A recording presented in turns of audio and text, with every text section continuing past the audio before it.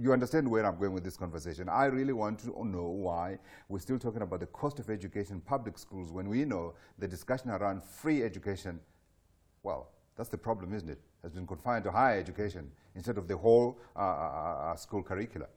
Yeah, well, I think it would be unfair to expect the rollout to extend to the basic education departments as well, when we haven't even really managed to fund the full demand of higher education. So I think at the moment, it's more around how individuals can actually send their kids to school, assuming that we won't have further government subsidies in the near future.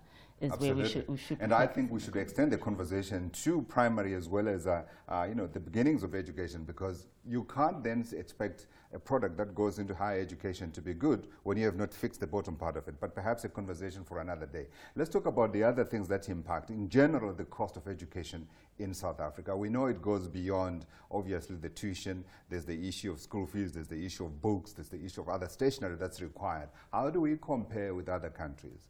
Well, you know, it's very difficult to compare because there are some countries where they fully fund, but obviously those countries will have a larger GDP per capita, will be more your developed nations, and then you've got other countries in Africa that have a very high cost of education, but similarly they could have better quality as well.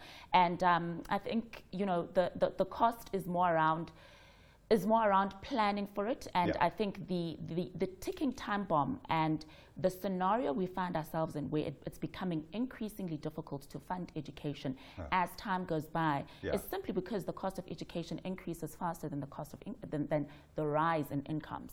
So if you look at income, salaries increase on average over the past 9 years, according to the PwC HR report, at about 9%. Sorry, not 9%, 6%, which is inflationary, which makes sense, in line with inflation. It's the cost of education, all right, per the education price index that goes up on average 8 to 9% per annum. Okay, so there's a deficit always that we chase. There's a deficit, a basic deficit of the 3%, right? But that's assuming that you're keeping your child in the same grade. We haven't actually accounted for the fact that as your child goes up in grades, the cost of each grade goes up as well. So the impact is actually higher than that.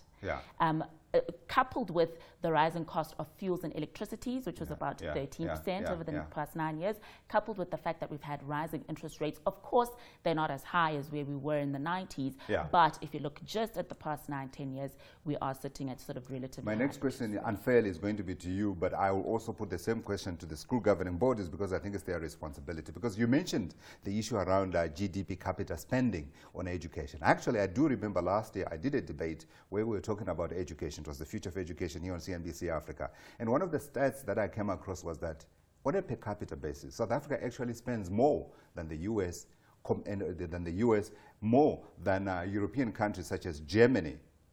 And yet we do not get the same results. Well, that's so it does look like our problem lying elsewhere. The problem, I mean, we don't have to go to great lengths to debate the fact that the problem lies in the inefficient allocation of resources, of all public resources Which in is South where Africa. the school governing bodies come in. I will leave it there.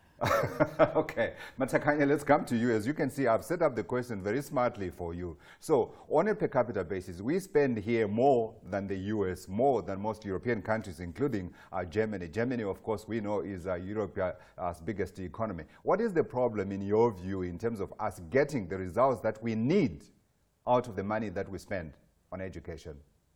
It is true that we are spending more on those countries. I believe that earlier on I indicated that we come from a history that was terrible, where teachers were badly trained, infrastructure badly built. I think all those related things. As much as we are building, we are spending that much money to the education and get this, but we are building all those things in one, you know, infrastructure, training of teachers, removing all the baggages of apartheid and all those things. But now, at the end of the day, education depends on number of people, parents, teachers, communities, and the Department of basic education. So all those must work together. But you must understand that we still lack the support of parents. That's where I was going to come in, Matakanye. Actually, that particular point around the support that parents provide schools, and that comes to you and your organization, doesn't it? Are you guys doing what you're supposed to be doing in terms of trying to improve the education and the resources that the government is pouring in here? We are really doing, it's like, for instance, through your media, through this platform, then we do talk to the parents generally in the country to say, parents, start parenting and your children. Parents, be involved in the education of your children, and so that now you know who are your teachers, your children's teachers, the principal of teachers, what time, and all those things. Then you are becoming involved in the education. And when you look at if you read the Sunday Times this past Sunday, you will realize that now our call is now hit by parents, because the DG, the Director General, commended parents who are organizing madrasas, because these children are sleeping in those schools all over the country, and the mothers who are cooking for those children and the fathers who were providing security for those children. So it means that now our call is now being heard, that parents stand up and be counted, because if parents do not stand up and be counted, then we shall never smell quality education in this country. Absolutely. Matakanye, thank you. That's Matakanye Matakanya, General Secretary of the National Association for School Governing Bodies. Samke, let me end the conversation with you. I don't know if you want to add anything to that perspective, but I was also going to come in and talk about perhaps parents thinking a little bit more in terms of what they do with their children's education. I don't want to get into the Siya Kolisi debate. I don't know if you saw it on Twitter the other day, but I think in general, just how a parent can best prepare their children for tomorrow's future, if you like. Well, I think, we can't run away from the fact that we do need to prepare our children, especially in South Africa, for employment in the tertiary sector, or and in my personal opinion, for entrepreneurship as well.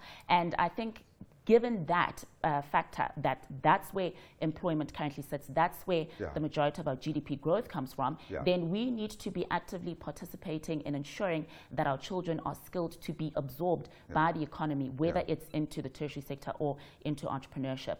I think the other thing is that parents need to start thinking broadly around funding education and not really look at the traditional avenues of education policies, because historically they actually don't give growth or returns that keep up with the increasing cost of education. So we need to look at alternatives that do give high yield returns, again, like investing in the stock market, of course, with an experienced professional, because it is quite volatile, and also looking at alternatives such as side hustles and small businesses, which can give you a bigger return that you can use to send your kids to school. And the conversation begins also to go beyond that into, do you put your child into a public school? Do you put your child into private school? Which of the two systems gives your child a better chance in tomorrow's future?